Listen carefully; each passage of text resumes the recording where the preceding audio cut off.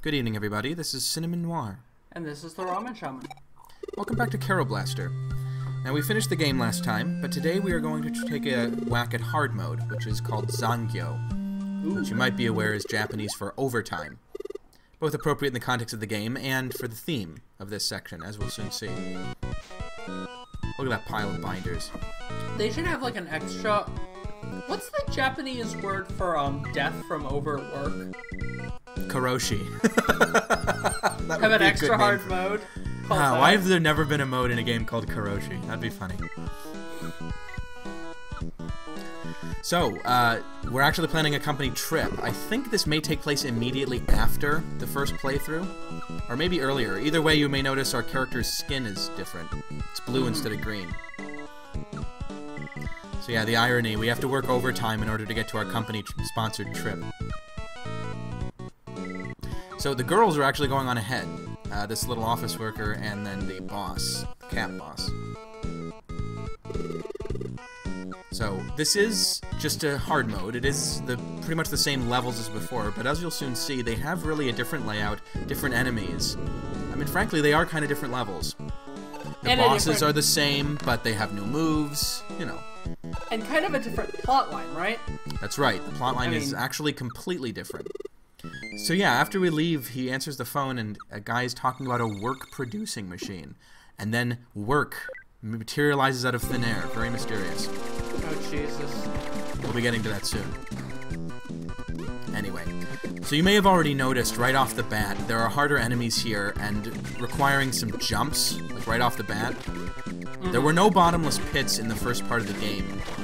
When we first started this game. That wasn't until near the end of the first level. Here, they're throwing them in right away. So, because this is a new playthrough, I'm now on the weakest gun again, and I only have 2 hit points. I actually recently tried a couple of run-throughs of the regular game with some limitations, which was very interesting. In one, I tried not to upgrade my weapons at all, which worked until about the middle of World 6, when I was forced to change. And then the other one, I tried to only have 2 hearts, which worked until the final boss. Unfortunately, I did not actually finish a full playthrough with either of those limitations. But I invite anyone who has this game too. It's a very interesting concept. It does completely change the game. I figured out some new things about it. One thing I figured out is that the Star Mine, the fully upgraded version of the bubble, is actually way better than I thought. It's the best weapon in the game for some of the bosses, including the final boss, and the boss of this next to last level. And also, it's just really good for clearing out a room full of enemies because all the little mines stick around on screen. So you can trap an enemy and hit them with, like, all the bombs at once. That's good for certain types of enemies. So it allows for some, like, more clever tactics. That's right. It's a totally different way of playing from using my standbys, which are the laser and the ninja one. And then, of course, the flame also had some uses that I was not aware of, which I'll mention when we get to the relevant part in the hard mode. Still, I love that you're doing self-imposed challenges for this. It's something I normally don't do, but I've gotten so comfortable with this game that I just figured, you know, make it more interesting for myself. To be perfectly frank, playing through a normal run playthrough of this game without limitations anymore is just too easy. Fair enough. That's what happens when you play a game for a long time. You know, part of this is because we just finished a Dark Souls 2 run, and I still have that on the brain. But I was gonna say, it's interesting that of all the Souls-like games, only one has had self-imposed challenges are built into the game functionality. Well, technically that means they're not self-imposed. You know what I mean? Well, like... You mean the game is conscious of them? Special challenge modes, like, literally built into the game. Yeah, sure. And that's, Salt and Sanctuary. Right. Though, Dark Souls 2 actually had a covenant, what it literally did nothing but, dramatically increase enemy damage and prevent enemies from despawning after you've killed them X number of times. So in addition to everything else here, things are also more expensive in the shop. You may have noticed that instead of being 1,500 for an extra life, it is now 2,250 coins. Interesting. Which is more than I have ever collected in any playthrough of this game. I mean, not total, but at any given time. It's funny that the buying an extra life option is even there, because it really is never actually an option. It's never as sensible a move as buying the next upgrade for a gun you have, and when you're done buying all the guns, you're probably almost done with the game, so you don't really have, you know, the occasion to buy the extra life. It's funny. And I assume, like everything else, it goes up in price after you buy one, so I can only imagine what happens after you buy the first one up.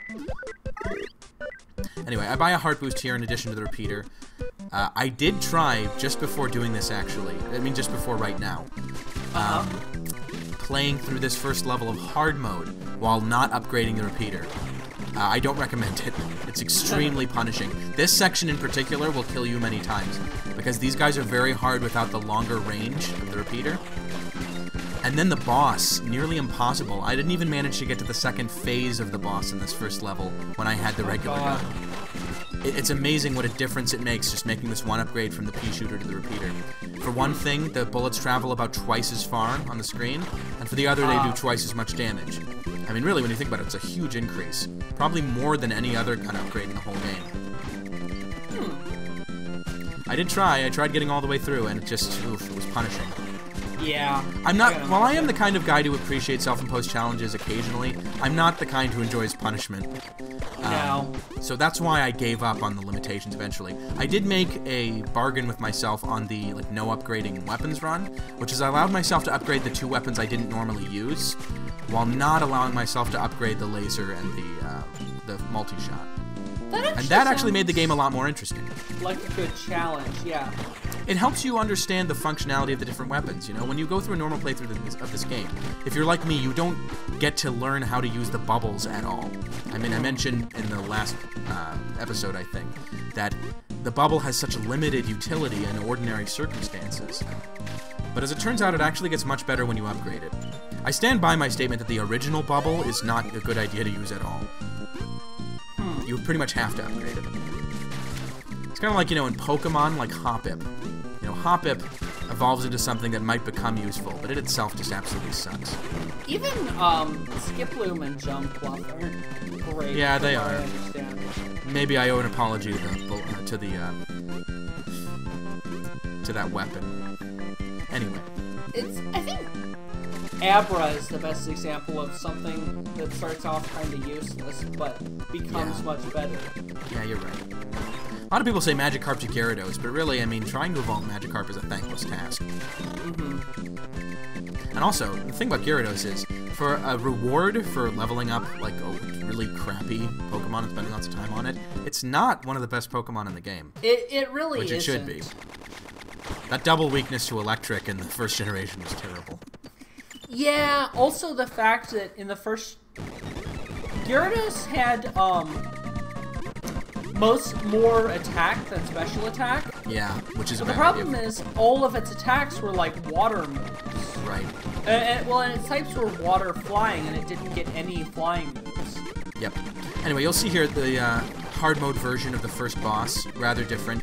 For one thing, it shoots out these things instead of just, like, shooting out and then going away. They bounce around and persist, which makes them a lot harder. That's the hardest change to this boss, I think. It's also a little more resilient, but that's not much of a big deal.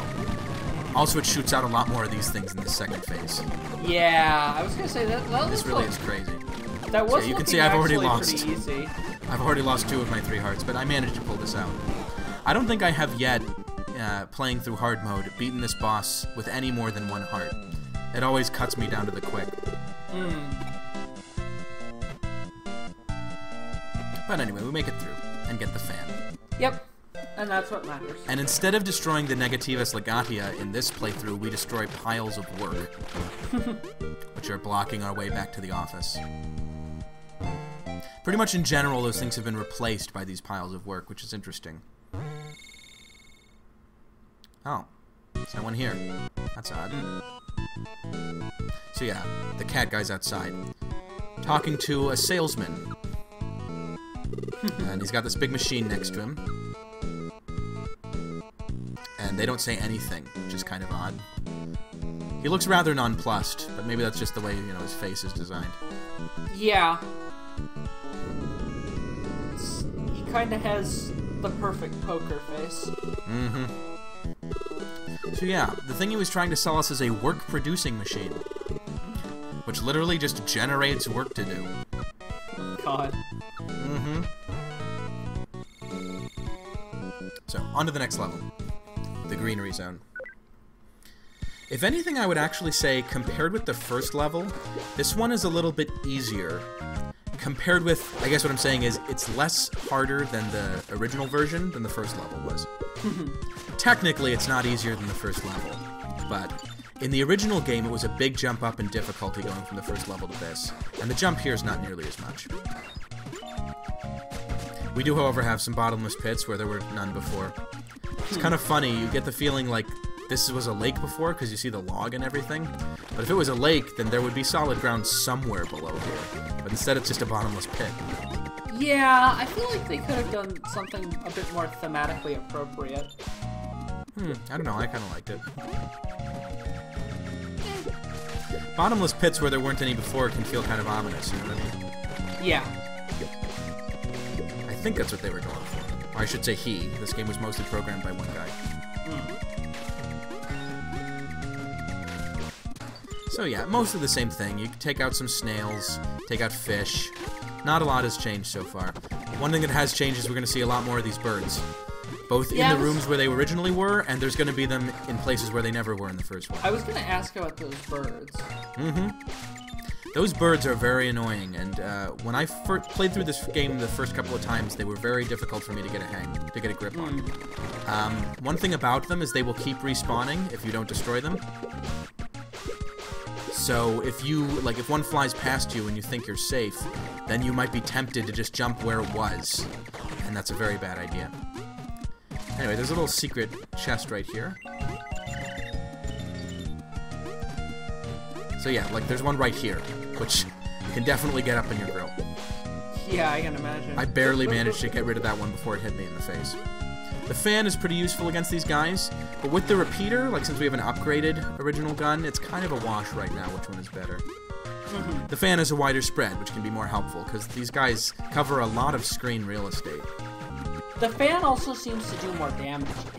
It does exactly as much damage as the repeater, actually, and since it has a slower rate of fire, technically it does less if you can hit something. The thing is, though, since it has a wider sweep... Oh, here's an illustration of what I just said, by the way. Since we missed that guy the first time, he came back around. Anyway, since the fan has a wider sweep, it catches enemies more often, and that can lead to the misconception that it does more damage. I was getting a little bold there. I jumped right into it.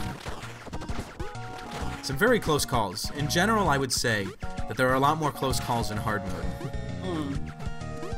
Which is how you'd expect it to be, but the game seems less focused on strict numerical changes and more on creating tough situations. Enemies don't have crap tons more health. It's just that they have moves that are more likely to put you in jeopardy. Which is the way I prefer hard modes to be honest. I'm not a big fan of strict numerical, supremacy.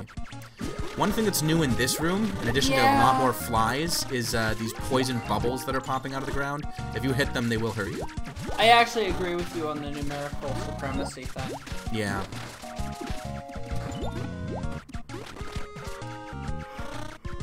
Anyway, an interesting thing, we didn't see these blocks here the first time. These flies originally would just chase us, but when they hit a block, they bounce off of it. Interesting. That's a mechanic that they technically always had, but you didn't get to see it in the first game, because there were no blocks. There was nothing for them to bounce off of. So, we're going to upgrade the fan to the wide shot, which is definitely a good move for the upcoming boss, but unfortunately that leaves us with not enough to upgrade hearts.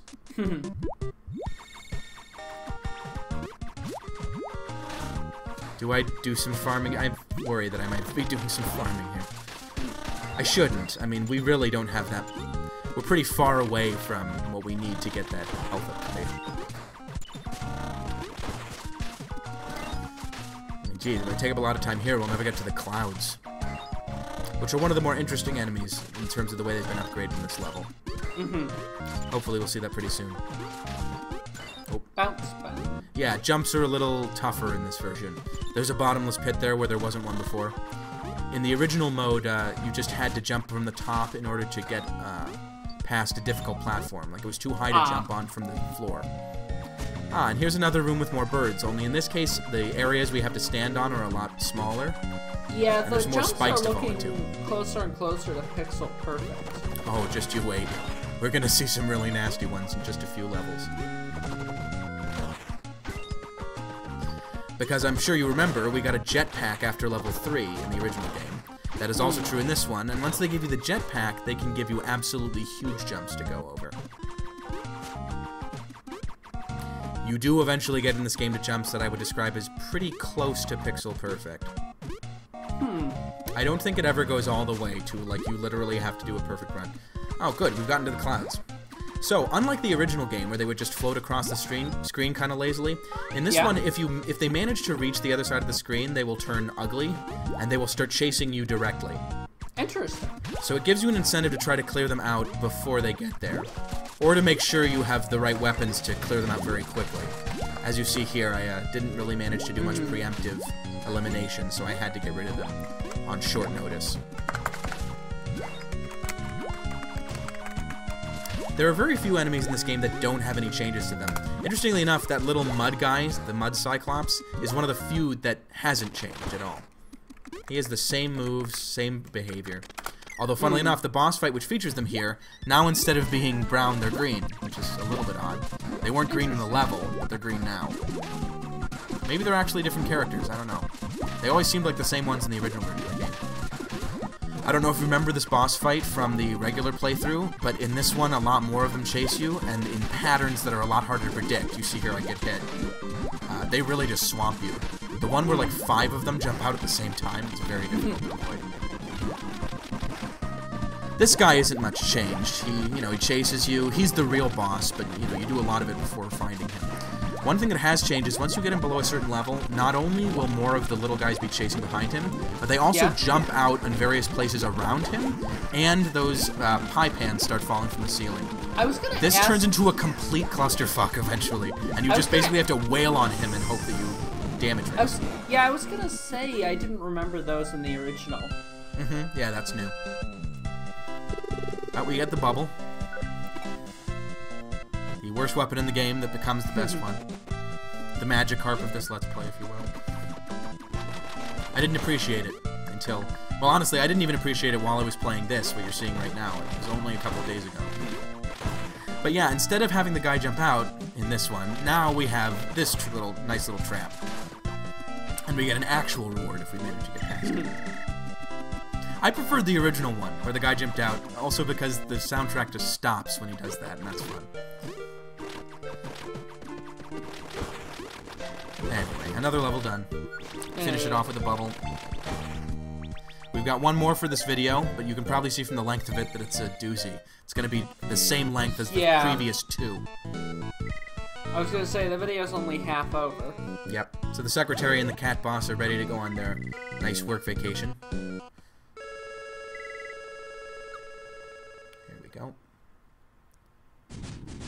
And, oh, yeah, sorry, I forgot. She has a little spiel about overtime. No matter what area you're in, overtime is a constant. And that reminds the boss of a time back when she was just an office drone. I like to think this is back in the 80s. You know, working at a company under someone else. And this company has the opposite problem as what we're having right now. Instead of not having enough work to do, they're practically going out of business. So the boss just says, go home, everybody. There's no work to do. I've mentioned this before, but this is even tougher in Japan, where there's a deep-seated tradition of not firing people and trying to keep everyone on, even if you're going through a really tough time, like a recession. Actually, now that I think about it, with a recession, this could easily be the late 90s, when there was a real-life, huge recession all across East Asia. That would make more sense for the boss. Her being in her mid-40s in the present day makes more sense than being in her late 50s. She looks pretty young, actually, but I think because she has a flashback to a time when things at work were completely different, she must not be that young. Anyway, here we are back in the Ox Hotel. Similar to what we had last time, but the layout's very different, and one really big difference is we now have these little shocking guys traveling along the walls. They're kind of like the Potaboos from Super Mario. They will be appearing in numerous other levels soon. Here's a new enemy for hard mode, these little spiders. They're really not that difficult. They're sort of replacing the bats who were here before. Oh. Though we will see bats. It's just there are fewer of them. For some reason, I'm not even sure they're comparable enemies, but I thought of the Wall Master from Zelda. Wall Masters have a vague resemblance to spiders. I think that has more to do with it than any similarity in game style, the way these guys move. Am I wrong? I mean, they don't do anything like Wall Masters, if that's what you're thinking. They really are just enemies. In fact, they're probably one of the easier enemies in hard mode. They're one of the few that instead of being a variation on an existing enemy is a totally new one. But they don't do much. Their behavior is almost exactly the same as the bats. And they don't take much damage either. To be fair, I don't actually know very much of that. Any of Zelda? The early Zelda games. Oh, well, I'm a huge Zelda fan, so... Oh, gee, that was embarrassing. All those tough jumps in level 2, and this is where I lose my life. Yeah. This is the first life I've lost in this playthrough. God, how embarrassing. Anyway, you need to get rid of that thing. You need to make sure you're taking very careful jumps here so that you get the things to fall, but don't get hit by them. And here, this is tough. It's hard to get close enough to this guy to hit him, while still staying far enough away that you can dodge those books. And I was going to say, you know about Wall Masters that if they fell down upon you from the ceiling, that they would transport you out of the dungeon, right? And you'd have to go all the way back? I didn't know that. Oh, that's the thing that made them so hellish in Zelda, and that's the reason why they have such a negative reputation. It's for that exact reason, nothing else. Yeah, and that has been the case ever since the original Legend of Zelda. They've had that ability to teleport you out of the room. That does sound pretty bad. It's just freaking annoying.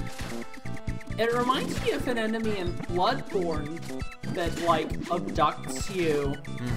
But that actually takes you to a special area. It takes you to Yahargul, right? What? Takes you to Yahargul, the Unseen Village? Yeah, I think so. See, my relationship to Bloodborne is the same as yours to Zelda. I know a fair amount about it, even though I've never played it. Well, I don't have a PS4, so... Alright. But you did have a GameCube, right? Yes, I did. So there's really no excuse for you. Should have As played you should Zelda. know, since you've, like, used it. Oh, I know. I saw you play through Fire Emblem. Whatever it was called. Path of Radiance, yeah. That was a great game. It's too bad we can't do a Let's Play of it. Because the script was hilarious. I mean, I'm not saying emulate it, but I am kind of saying, you know, emulate it.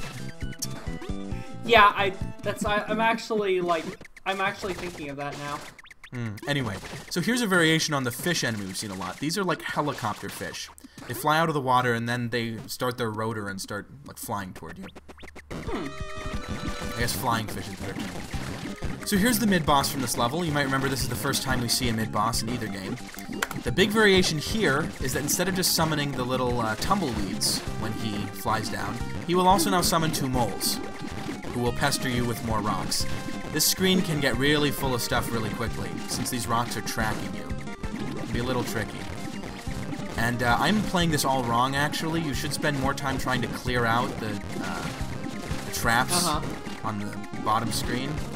But I don't know, for some reason I just always try to press the attack. But I keep forgetting that, you know, this guy has a lot of health, and you can't chip away at it very fast. So maintaining your own health is very important here. This is basically a battle of attrition in this fight.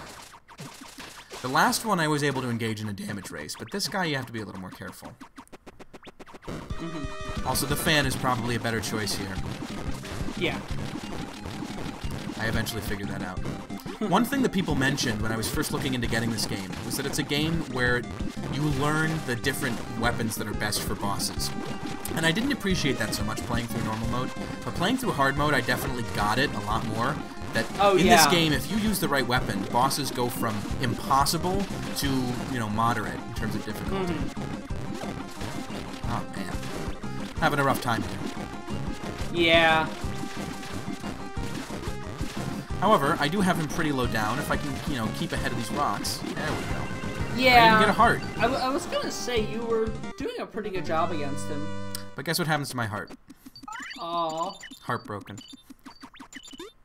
Heart lost, but... Yeah, I know what you... It really should carry over. Yeah, it's an odd choice that they made to have the guy spill a bunch of coins out and then like get rid of the floor. Depending on where you kill him, you might lose it. I now remember we actually talked about that in the first episode of Shovel Knight when you beat the dragon boss, and sometimes your gems can just spill right over the side. Oh man, I'm so close to being able to power up the wide beam.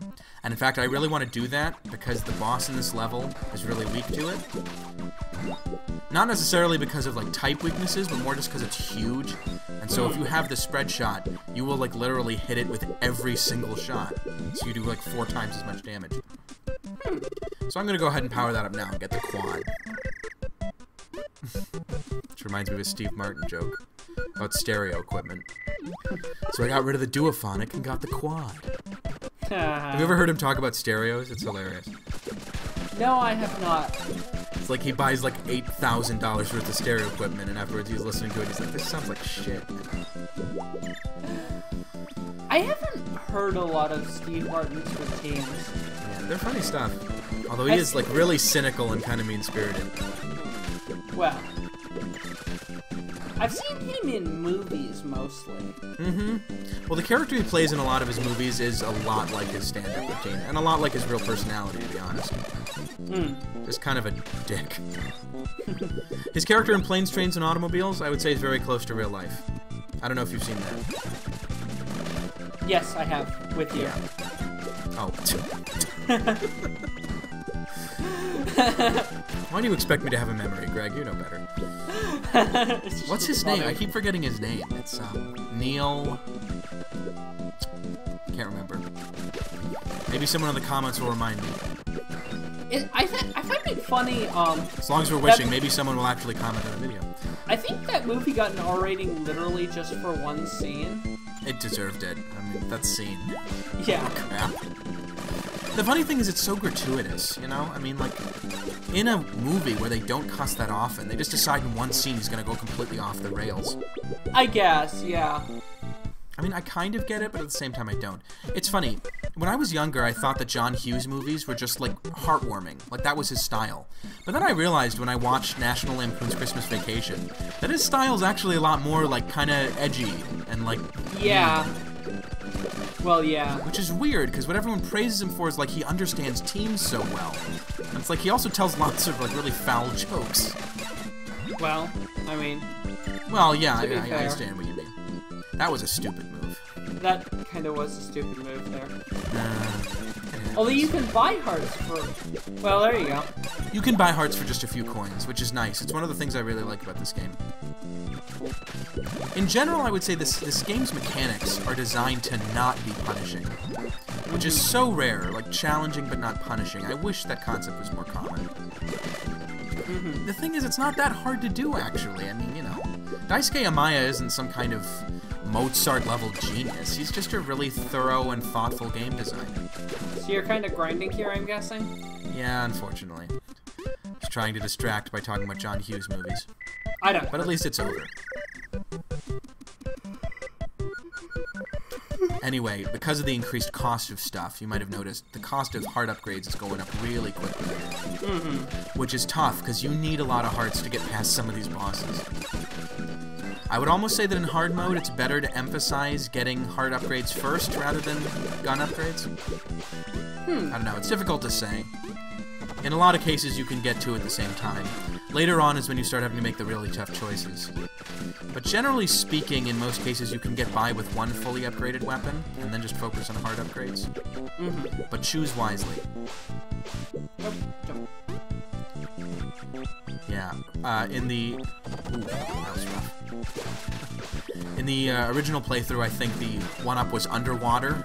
Now you have to actually climb on the platforms to get it. Which is interesting, because in the original game, there was like no incentive to take the platforms at all.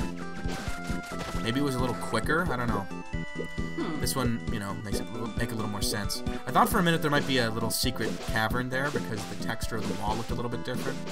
But I was letting my Metroid experience run away with me. This is not Metroid. It's a lot more of a focused experience. So yeah, the quad shot's really coming in handy here, helping me get rid of these bats. Or foxes, if you remember our first playthrough. Were you gonna say something? No, I was just moving around in my chair. Okay.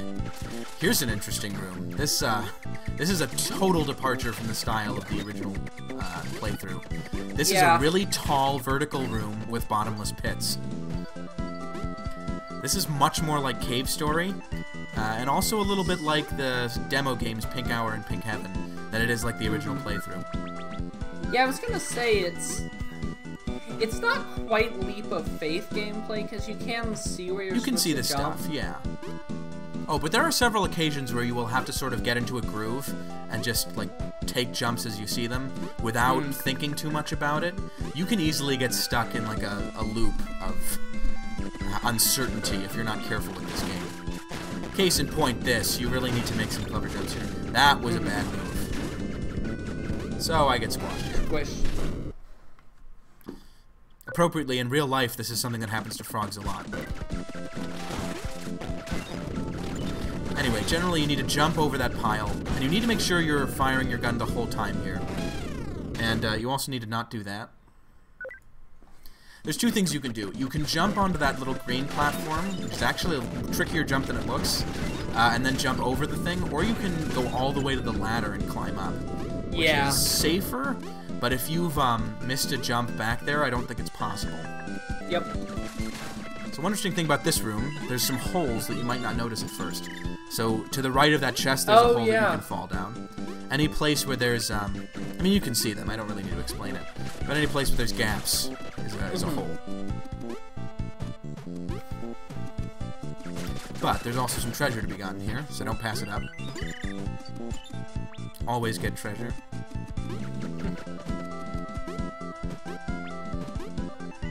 So yeah, now we're moving past, and I think, yeah, here we are in the boss arena. So, this boss was kind of a wake-up call in the original playthrough. It could be pretty challenging. Here, much harder. Unless you have the right weapon. Yeah. Oh, and also, depending on where you are, it can just hit you right off the bat. And I'm playing very badly here. So, in addition... Oh, Jesus. Ooh, I'm so ashamed. In addition to moving faster now, and shooting out more electrical things, this boss now, instead of summoning regular fish, will summon the helicopter fish, which continue to be a danger after they've left the water. So that's something to consider. Remember not to get caught under this guy's tail, because he will damage you if you're right under him. However, the thing about this guy is that even though he is much harder now, he's still a huge target, and I have a weapon that shoots out 4 projectiles at once. So, yeah. Yeah. Almost embarrassingly easy if you get him into that loop. Really, I'm not sorry for what I did, because if I had not upgraded the weapon and tried to use something else, it would have been an awful battle, I guarantee you. I have tried to play this guy without the quad, and it's god-awful. Worse probably than the final boss in the original game, though not worse than some of the bosses we're going to see soon here. But yeah, we're finally through it, thank goodness. Gonna destroy all this work. There's more and more of it every time. There we go. And before we go, we are going to see one last little vignette. We're actually going to see more from the boss's memories. So before they had the problem of not having enough work, and now they have too much. That's kind of interesting, isn't it? Because, you know, nothing seems to have changed in terms of the economy. But, oh, what's this? Oh, the machine that generates work. Maybe this company bought one. No, I think that's what happened, actually. So, yeah, the boss is like, yes, I know you're working like 10 hours a day, but you have to, because we should be happy. You may have noticed the little thing in the background has gone up. Now, instead of a chart showing a decrease, it's like going way up, and they had to tack on a new piece of paper to show how much their volume of business is going up. So these little black guys with the green eyes, they will be showing up in our regular playthrough very soon. They're related to this salesman and his work-producing machine, which appears to also be a super fighting robot. Anyway, back to the present. I'm guessing he's going to be a boss fight at some point. We'll see. So yeah, but that's all in the past. Could never happen again. No one would be so stupid as to make one of those things again. Let's just enjoy our time in this traditional Japanese inn, or ryokan, with a hot spring, and some TV, and later they're gonna get some drinks, actually. I'm not kidding. I'm remembering,